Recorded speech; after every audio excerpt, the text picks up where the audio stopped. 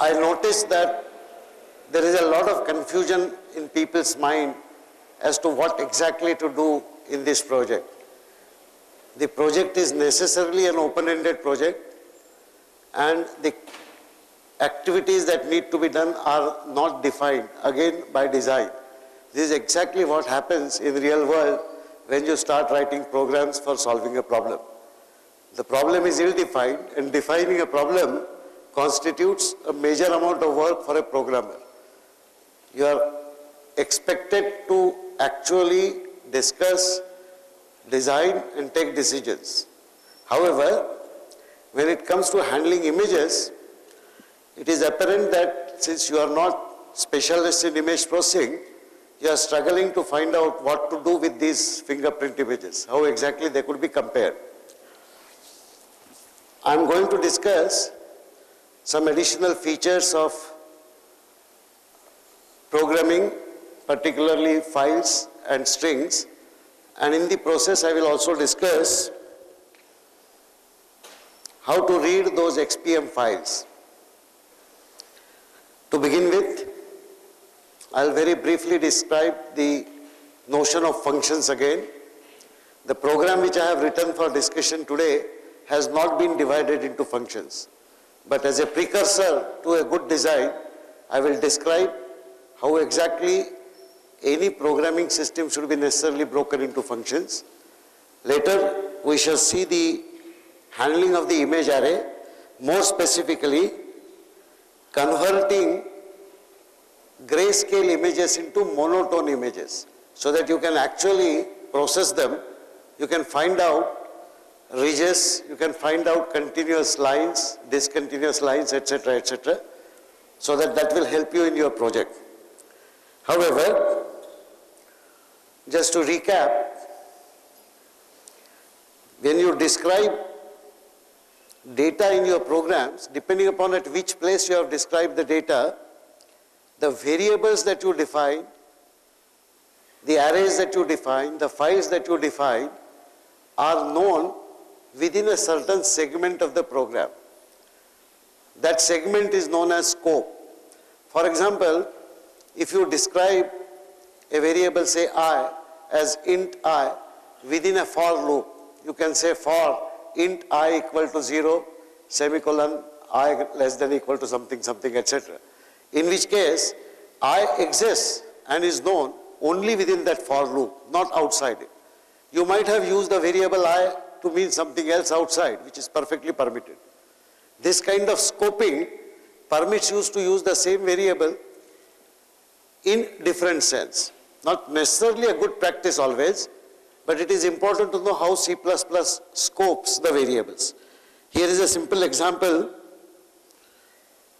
For example, if I define an integer, a character as a variable char, a string 20, a character array, unsigned int number of sons, for example, then these variables which are declared before int main are known as global variables. They are globally known. They are not known only within this program, but if this program compiles something else, then they will be known exactly throughout this program without any problem. What you define inside int main, these are local variables. What is the difference between the global and local variables? Well, if you have some function definitions, then those function definitions will also inherit these global variable definitions, unless they are redefined. So the advantage is that if you have global variables, they are known throughout your program code. On the other hand, what you define here inside are known as local variables. So local and global variables are an important distinction that C++ makes in scoping the variables. There are many detailed rules about scope, and I expect you to familiarize yourself with those detailed scope rules. They are available on the website as well. A reference that I am going to give here, you can read that reference. Even Cohen's book gives you enough information about scoping. We have seen how we can write functions and how we can call functions. This is just to recapitulate that ordinarily the parameters can be passed by value to the functions. So when I say invoke a function, say average or something, and supply, let's say, 3 parameters A, B, and C, then those 3 values go to the function.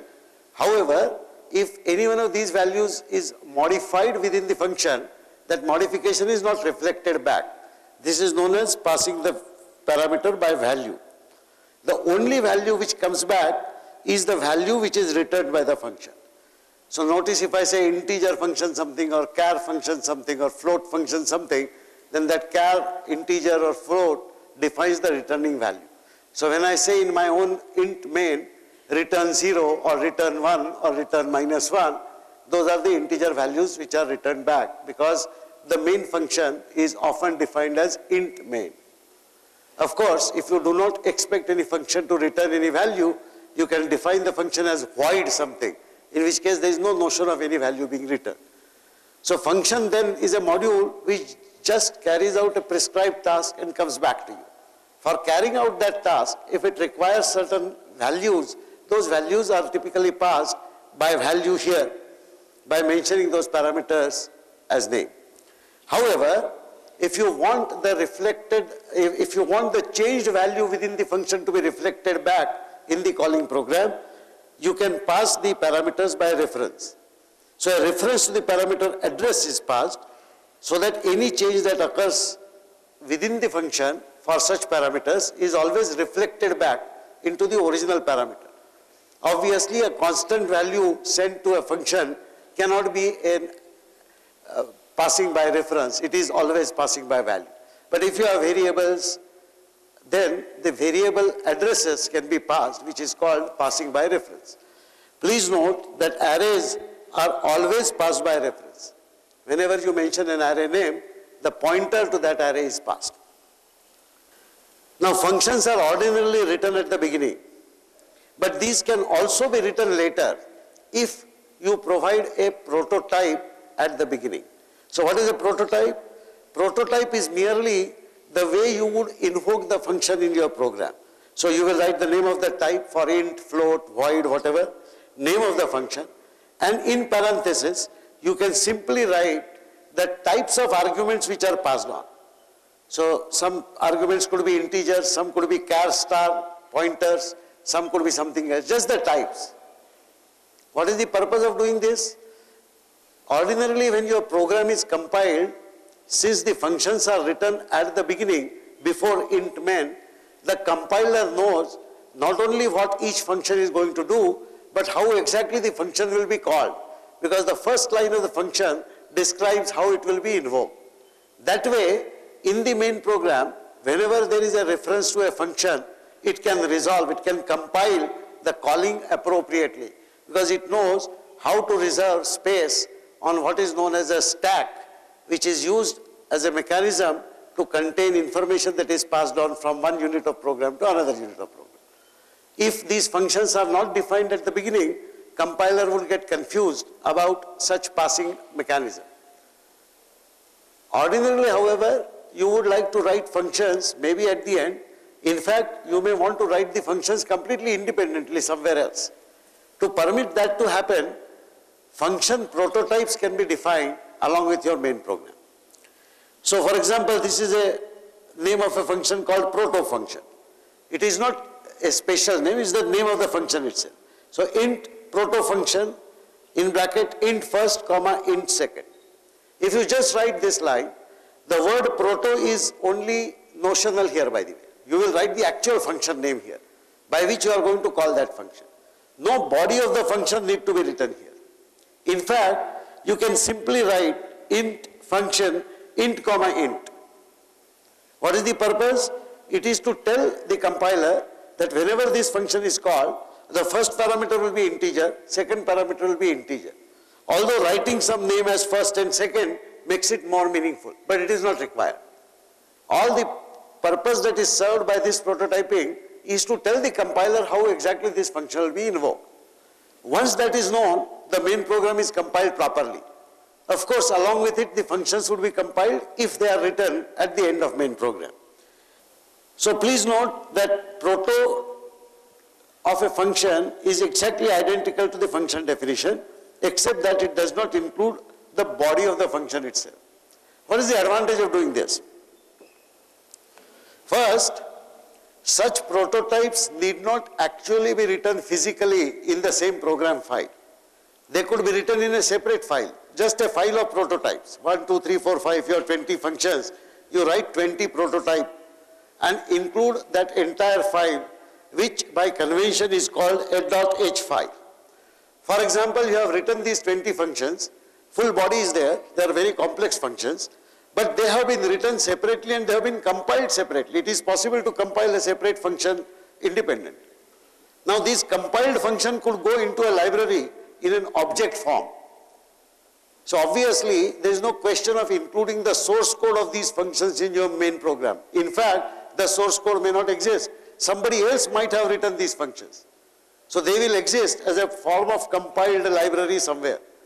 But your main program, when you write, your compiler must be able to determine how exactly these functions will be called. And that is why you will include prototypes of these functions in a typical file such as imagelib.h. Consider for this project, you have written some 5 or 6 different functions, say converting, say reading a .xpm file, writing a .xpm file, or converting a grayscale image into a monotone image. All these functions you have written separately and you have compiled them. How exactly these functions will be called could be defined in a prototype set file, and that prototype could be imagelib.h. Then in your program you can simply say include imagelib.h. When you do that, at the compile time, all the prototype definitions will actually get included when your program is compiled. Now you will understand why you have so many include statements at the top. As a matter of fact, when you say include IO stream, include math, include C string, what you are actually doing is you are asking the compiler to include those header files which contain prototypes of a large number of functions which have been pre-written and have been compiled into a separate library. Once the compiler does the job, of course, while linking, your translated program must be linked with appropriate library functions which have been already compiled. So, putting a prototype set into a .h file permits you to define a simple interface to a library of function that we may create. One great advantage of this is that as long as I keep the interface same, but change the internal code of that function, I do not have to change anything in my main program. Consider, for example, a function written to sort an array. Now, there are 5 different ways in which you can apply a sorting process. So there are well-known sort algorithms such as insertion sort, selection sort, bubble sort, etc., etc. You might use one of the sorts and write a function today.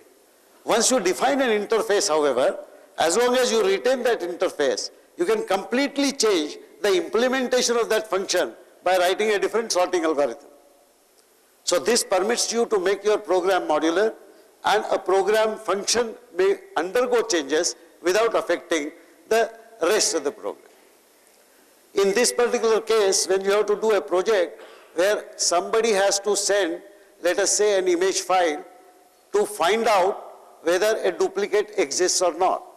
Now, ordinarily, unless some other team writes a function to determine whether a duplicate exists or not, apparently I cannot proceed with my program. To avoid that, I can call a function, we say check duplicate. So, here is what I can do. So, I might write a function which will check for duplicate. I will send one image, star image will mean a pointer to an image, and I will send some ID with which I have captured that image. I want to check whether that image already exists somewhere in the database or not. As I said, unless some other team writes this function, I will not be able to check the logic of my program. Now what I can do with this facility, that this function need not be written in my program, this function can be written somewhere else. I can write a simple function which is called a stub. So stub may be int dup check, whatever, and I can simply say return 0. This is known as a stub. I have not written anything to check the duplicate. But I know that either it will be duplicate yes or it will be duplicate no. And I can decide a priori with the team which is going to write this function that if you find a duplicate, return 0. If you don't find a duplicate, return 1 or whatever. Now, artificially, I can write a function in which I do not do anything at all with that image. I simply return either a 0 or a 1 and quickly check how my program executes.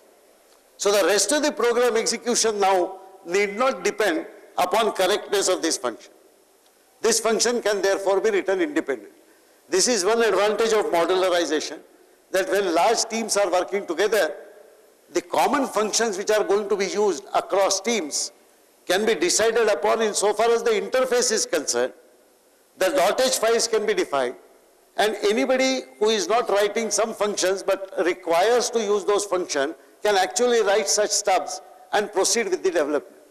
This permits an easy development process where you don't have to wait for anyone.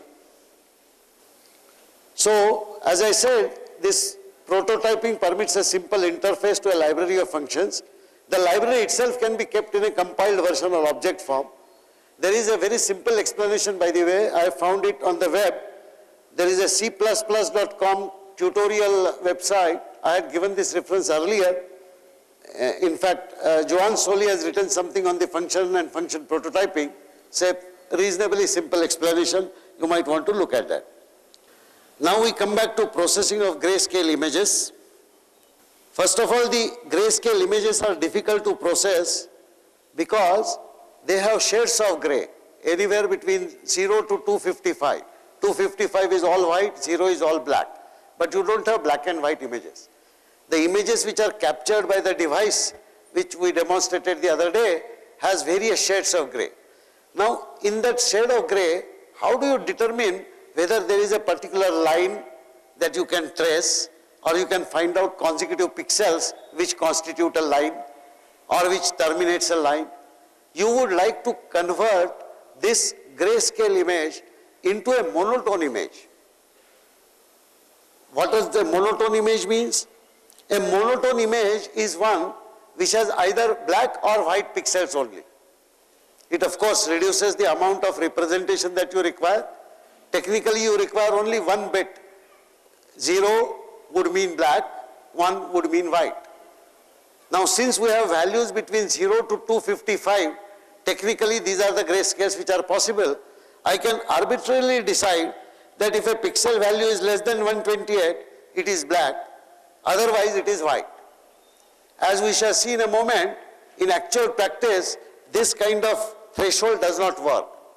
What if all the shades that are present in an image are say between 100 to 255? That means if you look at values between 0 to 128, there will be very less value. So you'll get a lot of white colors instead of getting dark ones. So therefore this threshold has to be decided very carefully. You can increase it to say 180, 170. The ideal value, what should be the ideal value? It should depend upon the histogram of the picture. In fact, a simplistic threshold definition could be just the average value of pixel. So if the average value of pixel is say 200, then anything less than 200 should be considered to be black, anything beyond 200 should be considered white. This, as we shall see, will give us a better picture. Here is a fingerprint image of a person. This is a .bmp file. You can see that there are shades of gray. So in between the crevice that you see here, between the two regions, it is not perfectly white. And therefore, there could be a lot of confusion when you apply any function to process this image to find out whether there is a line or there is no line. You would like to convert this into a single monochrome image. Now this is what will happen if you see a monochrome with a value of 128 only. Notice that actually instead of getting the lines clearly, you are getting a lot of broken lines here. That is obviously because the threshold 128 does not work correctly for this picture. I have tried to convert this into a monochrome image using a larger threshold, say 180. With 180 threshold, you can see that you have some semblance of lights. For example, this ridge is, minutiae is obvious here. There is a bifurcation here. There is a ridge which goes here and suddenly terminates. You can see this visually, but can you see this programmatically? Can you write a program which will determine these points? Where do they exist? What are the angles of the neighboring lines, etc., etc.? Still difficult. The best way, as I said, or rather a better way, would be to go by the average of the pixels that are available, pixel values that are available in any grayscale image. So if this is the grayscale image, if I do the averaging, the average pixel value for this particular image was 222. So that means I put the threshold as 222. Anything less than that is black, anything greater than that is white, then I will get this sharp image. You can notice that in this sharp image, I can actually locate ridges and terminal points much easier.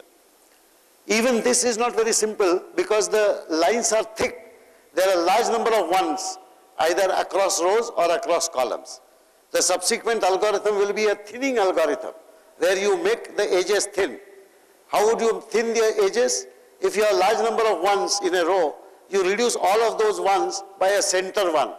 Or if there are even number of ones, you reduce that by a single one in between. This is the way you can reduce either zeros or ones appropriately. We shall see that tomorrow when I write the same program in terms of functions to get the thinning and how you could make some comparison. Here is another captured image, and this is the mono version with its own threshold being decided by whatever is the average value of the pixel.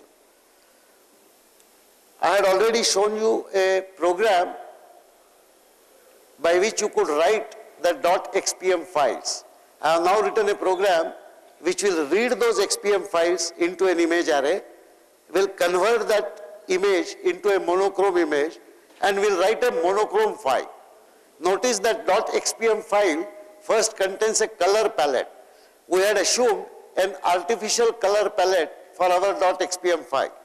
For a complete black and white image, there are only two colors, black and white. So the color palette will have exactly two lines. Further, each color can be represented only by one character. You don't need to spend 2 characters per color. Using this simplification, the program that I will have to convert a grayscale image into a monotone, these are all includes, of course, they are not important. Notice here some of the things. Unsigned char star image and unsigned char star mono image are 2 images defined. When I will read an XPM file, I will assemble the image into this image. When I convert it into a monochrome image, I will put it into this mono image. Please remember that when I declare this as unsigned char star, nothing is allocated as an array yet. So there is no image array. What is being declared is only a pointer, a placeholder. So I will have to dynamically allocate memory as much as is required. Notice that last time we could allocate memory because we knew what was the height and width. However, I will not know that unless I read the XPM file. Because when I read the image through that XPM file, in the first few lines, I will know the height and width. Only after I know the height and width, I will know what should be the dimension of my array. That is the time when the dimension, in fact, will be decided for these 2 images. Rest is very simple. I have deliberately put V0 and V255 as 2 extreme values, 0 and 255. Obviously, these are values meant for monochrome images. I have found out a very different way of calculating the average pixel by finding out the averages across each row and then summing them up and finding out average across all the rows. There is some peculiarity that will be introduced here in processing of strings. Ordinarily, when you do input or output, you do it on a file. However, within a file, when you read a string, there is a need to extract 3 or 4 different values which may be there on one line of a file. In the .xpm file, you will notice that there is one line which contains the width, the height, the number of colors in that image file, and the number of characters per pixel that are used. Now these are numerical values. You need to extract them separately. There is a very simple way available because strings are objects in C++. You can actually convert a string as if it were a file. So it is called a string stream. Once you convert a string into a string stream, just like you say C in greater something, less something, similarly you can put this string as if it's a file and do input to that from that file, from that string. So this file line string is declared as a string. The purpose is that I will read a string from a file and treat this itself as a file. We shall see the example here in this program. There are just comments to indicate that the files are assumed to be in .xpm format. Again, I have not written it, but they are assumed to have a color coding which we have explicitly used. That means, ordinarily I will have to maintain an array of color codes describing these two characters means this color, these two characters means this color, etc., etc. Since we have a simple numerical formula to calculate that, I have avoided this. Otherwise, you will have to assemble the color code array from the first few lines of the file and then use that to decode the image pixels. So here I get a file name for input fingerprint image. Please note that file name S is a string which I just pick it up. I define an input file stream image in file 1 and then I construct a name which is file names plus .xpm and then I open that file. Please note that when I construct a name in the string of object type C++, I must convert it into a C string type. We had seen this last time. This is the only time when a string is not permitted as a parameter. You have to use the character array type parameter for this function. The reading is very simple. I am skipping the first 3 lines because the first 3 lines of .xpm file that we had written contains first a comment .xpm. So those 3 lines are not really relevant. Now I have to read height, width, number of pixels from the next line. So I actually get line in file line string. This is a string in which I have these 4 values. Ordinarily, I will have to do a lot of maramari to extract these 4 values by looking where this value is, where this value begins. Some of you will recall how you had extracted the marks for the mid-same, end-same, etc., etc., if they are given in a line. A much easier way, however, is to first find out the length of this string.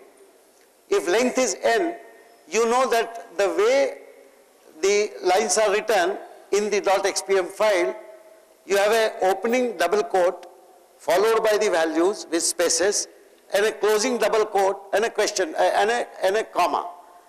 This is important to remember this.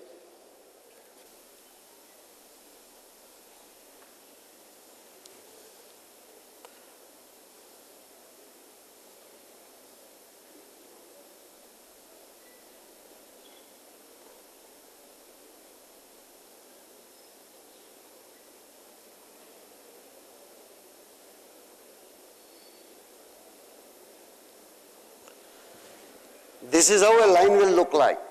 So when you get the line in, this string, file line string will actually contain this. And the total length n will be returned by this function call, which is actually a method for the object called file line string, dot length will get you the length. Now, what I am doing is, I am defining a new string, which is called input1. This input1, I have defined it as a string, but the way it is being defined is that it is being defined as a string stream. Stream means a file. So usually I have an IO file, input file, output file. What I am going to do is I am going to treat this string as a file. Once I treat this string as a file, I can perform input operations as if this name itself was a file name. And the way I handle it is, I take the appropriate substring, which is 1, n minus 2. Notice that if n is the length of the string, then I must not begin with 0 because the first character is a double quote. I ignore that. Then n minus 2 will remove the last double quote and comma. Consequently, if we go back to this point,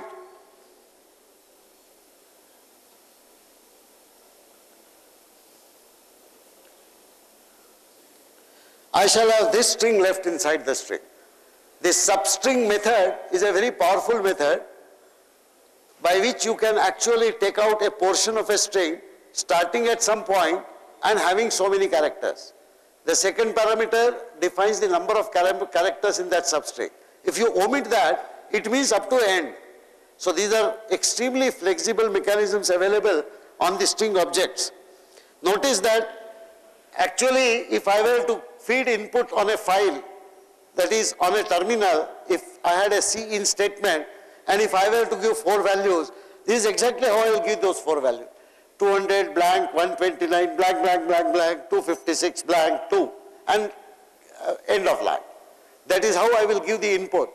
So I create a string exactly like this by writing this substring 1 comma n minus 2 on the file line string. And this entire resulting line I declare as input 1, which is not an ordinary string anymore. The moment I put this I string stream, then that means this input 1 becomes a file. Consequently, I can actually write a statement in C++ like this. Input 1, greater greater n width, greater n height, greater n colors, greater num char per symbol. So I will automatically get these 4 values in the 4 variables. This is by far the easiest way of getting something very complex written on a single string as different values and extracting those values independently. Of course, this task can be done in a variety of different ways. I just wanted to introduce this particular way. It is at this stage that I know the width and height. So far I did not know. That is how I can now declare an array of the requisite size for both my grayscale image as well as monochrome image. Image is equal to new unsigned char n width star n height declares that array. So this new statement is important statement. It actually grabs memory dynamically from the operating system and allocates that memory to the array called image. Similarly, I create an array for mono image as well. Notice that there is no difference in the space that is occupied by both these images.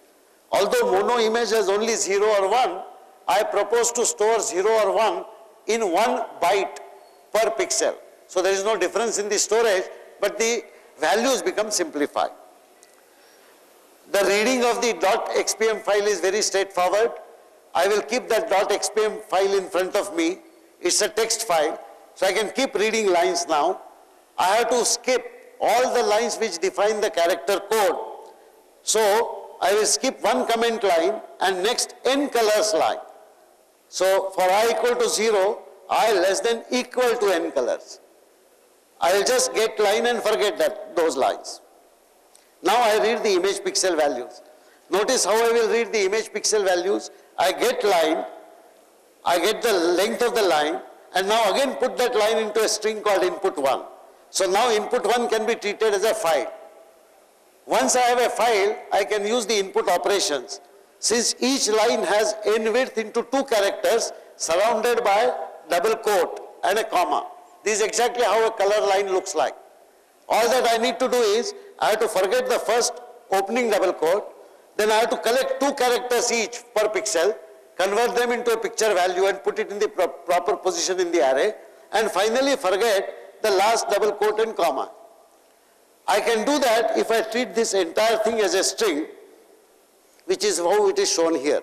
Notice that when I say I string stream input 1, this substring starting from 1 up to end of whatever string I had. So whatever line I had read would have had the double quote followed by characters, characters, characters, double quote and comma. If I don't start with 0, if I start with 1, that means the first position will be here. Notice that in an array, the first position is 0th position. So I have already got rid of this double quote. That means this substring actually denotes the portion from this point right up to the end. 1, comma, nothing, just 1. That means 1 to n. So I now got a string from which I can keep reading characters one at a time. So for j equal to 0 to j less than n width, I calculate the position, and notice how I simply read character 1 and character 2. For each column, I have to read 2 characters. As many columns as I have, those many into 2 characters I would have read. And I need not do anything with the remaining semicolon, with the remaining double quote and a comma at all. I can just simply forget them. Notice how I convert the value. You will recall the way I had designed the color palette. That means, if I subtract A from character 1 and multiply it by 25, and subtract small a from character 2 and add the resultant here, that simply gives me the value of the pixel. Because I had translated a value that was obtained from the image scanning device into these characters in exactly the opposite way. So once I have the value, the position is determined by I and j. I simply convert that value into unsigned char, which is the type. Unsigned char and unsigned int are interchangeable. I will put that value into image pos. At the end of this double loop, there was a loop for I earlier, I would have extracted the image from the .xpm file into the array called image. So reading that .xpm file is very simple. Please remember that if I had a complex color palette in which I had not used a very simplified scheme of assigning colors, for example, if I had 100 colors and they were odd colors, then I will have to indeed collect all the character codes for those colors, that is in the color palette, put them in an array, and every character I read, the combination of CH1 and CH2, I will have to search in that symbol array to find out what is the corresponding color. And that color value I will have to assign. This simplification helps me to reduce programming effort here. As I told you, I want to convert this into a monochrome, but before converting it, I want to calculate a threshold. So I calculate the average pixel value. The average can be calculated by summing up all the pixels and dividing it by a single number, n width multiplied by n height. In general, however, n width and n height could be very large numbers themselves. Since each pixel in its own right could be 0 to 255, when I add up such very large number of pixels, the sum may well go beyond the bounds of int. Today we are accustomed to writing programs for images which are say 300 by 500, etc. But imagine an image which has been captured by a satellite. That image could very well be in the form of say 20,000 pixels by 20,000 pixels. Now obviously finding out averages is not going to be very straightforward there. So here is a simple squiggle. What I do is for every row I equal to 1 to n height, for 0 to n height, for every row I calculate the sum of all columns in that row. So I start with sum call as 0, and for the position I comma j, I find out the value and I simply add it to some of the columns. At the end, I calculate the average of all the pixels found in that row by dividing the sum by the n width. So I now have an average value for that row. You will agree that if I calculate such averages for every row and add up all the averages and then finally divide them by n height, I will still get the same average. The advantage is that individually the sum call and the average sum row is likely to be within the limits of long int, independent of the size of the image, and that is how this small trick will help me get the value correctly. At the end I will get the average value. Having obtained the average value, I simply have to write it out, not the average value, but I have to write out a monochrome file.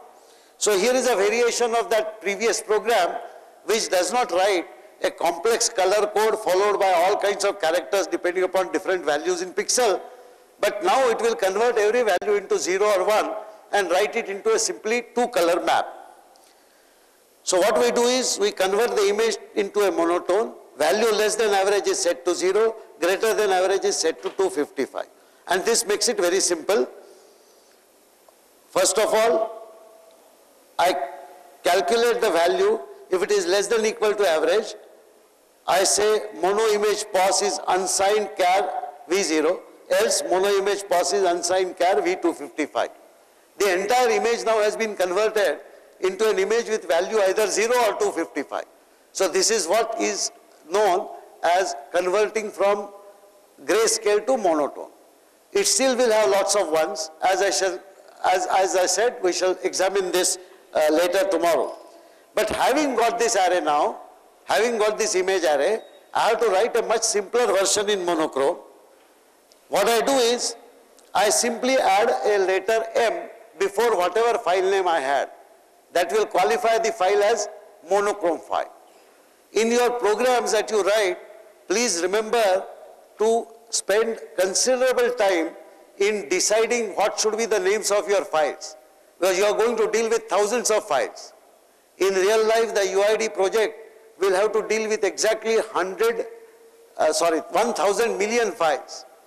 And not just 1,000 million, if every person has 10 fingerprints, then 1,000 million multiplied by 10. So you will go absolutely crazy if the file names are arbitrary. And therefore, some standardization on the file names is very much desirable. One simple standardization is, whatever is the name of the file for grayscale image, I prefix M and that becomes a monochrome image. It will be easier to relate one file to a corresponding grayscale file. Anyway, I open the output file, and if the file is open, I do this simple thing. The first 3 lines are written blindly, which has a comment XPM, then static char star file name, followed by width, height, and colors. These are the 3 lines. Now, after writing these 3 lines, I am actually writing n width, n height. Notice that the number of colors I have is only 2, and number of characters per color I have is only 1. Now, I write the color palette header, which is just colors. The color palette itself has only 2 lines. So we use, say, X for black and dot for white. Arbitrary choice. It could be A or B as well. All that I say is image out file X blank C color 00000 closing quotation, and C, dot is FFFF. Just these 2 color codes are sufficient, because I am going to use either this code X or dot. It could be A, B, whatever. It doesn't matter which characters you choose. Once I have chosen these characters, however, I have to insert the pixel code lines. And the pixel code lines are written in the next segment. So, for each picture row, I compose the remainder of the line. The line starts with a double quote, and then for every column, 0 to n where, I have to insert 1 character. And that character has to be either X or has to be dot. So notice how simply it is done. I find out the position, I find out the value at that position, and if the value is 0, I set the character to X, otherwise I set the character to 0, to dot. And I simply write that character to image out file 1. When I repeat it for all the columns, I would have completed 1 line. At the end of it, of course, I have to write the quotation mark and a comma, which I have written here. Once I do that for all the lines, my file is over, and that is how I will get that .xpm file. Incidentally, .xpm files cannot be seen because many of the utilities do not work on .xpm files. As I told you, the package, which is the imaging package, if you install it, you can see that. Otherwise, you can convert these into .bmp files. Oh, this is simple. By the way, these delete statements are important. At the end of your program, the memory which you have dynamically allocated should be released back to the operating system. There are many instances where programs do not do this, and at the end the operating system suddenly falls short of memory because all its memory has been hogged by programs which have actually executed and disappeared from the computer. So this is an important thing that you have to remember to do. Okay, I have got lots of emails saying, when I say you should send an email, how exactly do I send an email? Or there are questions like, do we necessarily store the images in .xpm format only? Now these questions are being asked because all of you are used to answering questions which are very specific. This time the question is, do this project. Since the question is not asked correctly or accurately, you find yourself unable to answer that question. The point that I am trying to make is, whenever what is to be done is not well defined, the teamwork will mean skewed efforts. Some of you will have to spend a whole lot of your intellectual capital on thinking, discussing and deciding. Once the decision is made, the entire team can then write programs according to that design. This is necessarily open-ended. It is so by design, it's not by default. There will not be any further great explanation on how the project is to be done. If you are unable to figure out something, whatever you feel you can do, you should go ahead and do it. Please understand that nobody expects in this world that a team of first-year students will actually solve a complex image analysis problem to handle fingerprints. But what is expected is that you take decisions, and whatever you can do, you should do within the realm of those project activities that have been defined. So learn to take decisions, learn to discuss, design and document.